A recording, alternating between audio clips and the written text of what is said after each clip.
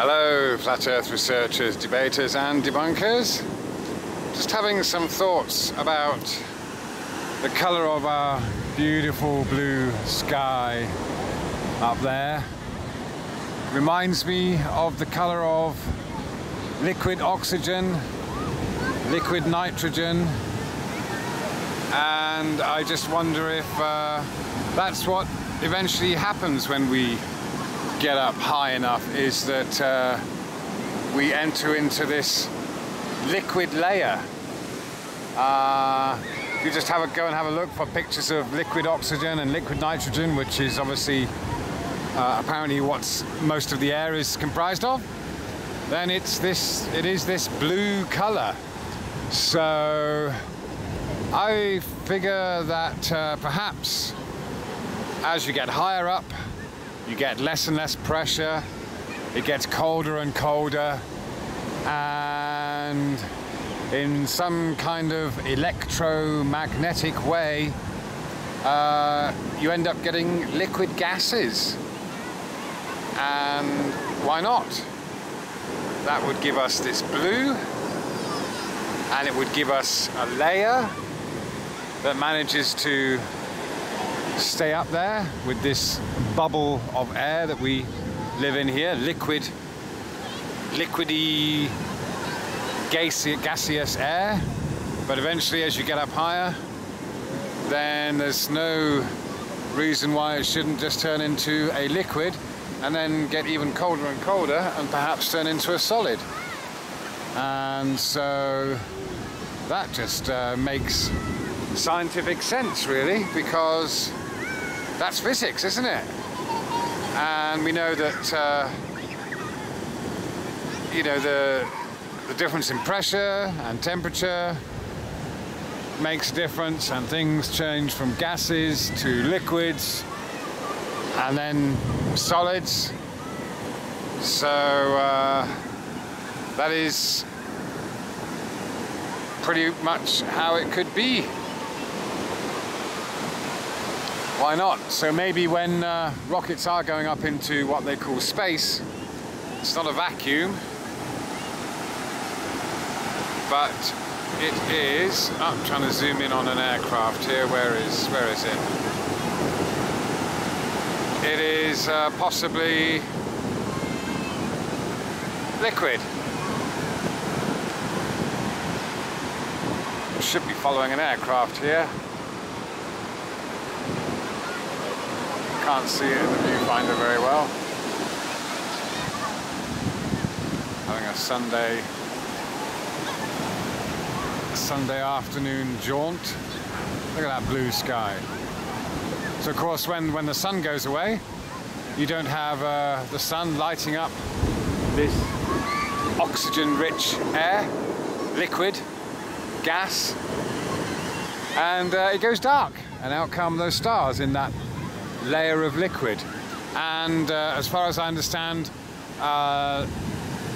super helium-4, basically liquid helium, once it gets cold enough, close to absolute zero, but just a few degrees above absolute zero, then it becomes very still, and it becomes very well, it behaves just like a vacuum. Basically, it can also be, if you stir liquid helium in a cup, then it will continue stirring. It will just continue going forever and ever because there is no friction. So this is another way that we can have something that replaces the vacuum of space.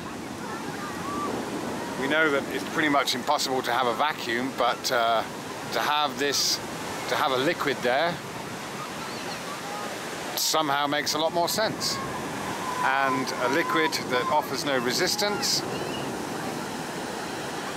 Helium, heat doesn't transfer through it either, apparently, as far as I'm aware, and it does have gravity-defying properties, and also liquid oxygen becomes magnetic.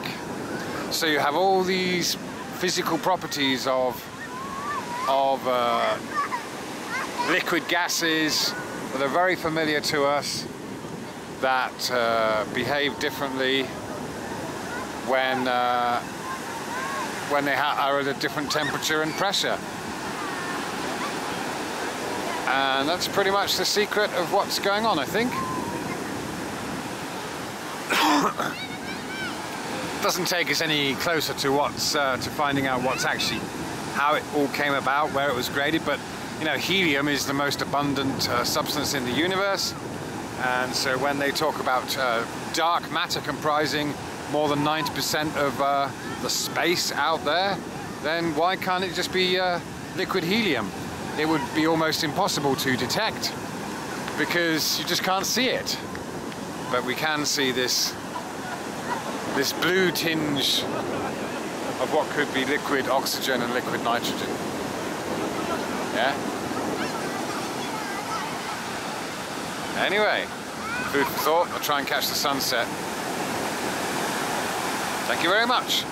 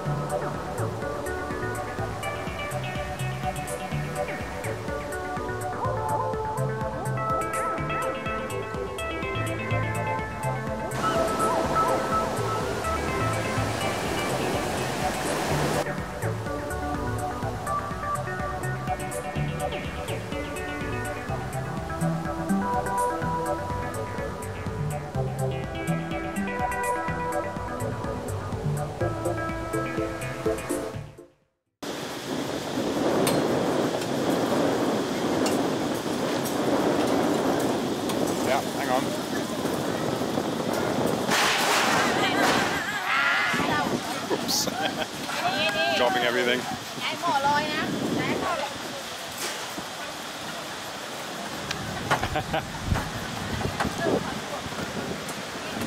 There you go. Cold drinks, coconut, and pancakes on the beach.